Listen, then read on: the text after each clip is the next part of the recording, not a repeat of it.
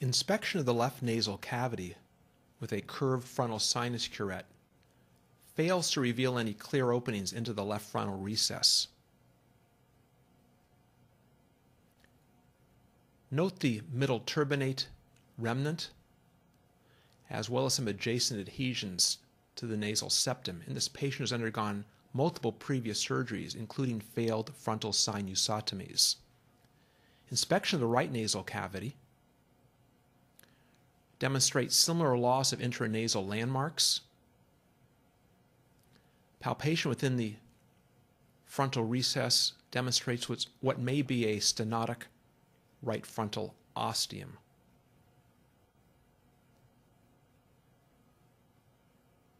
Halfway through surgery, we see the floor of the left frontal sinus has been partially removed with this 30-degree view.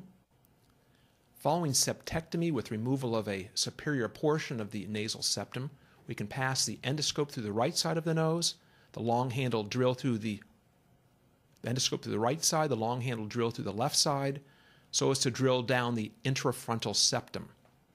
At the completion of surgery, the entire floor of both sides of the frontal sinus have been removed. Notice the inverted U shape of the floors of the frontal sinus, the U-shaped opening at the completion of surgery. The mound in the bottom center of the field is the olfactory bulb region. Visualization with a 45-degree endoscope demonstrates an even better, brighter view to the depths of the frontal sinuses on either side, all the way up to their roofs.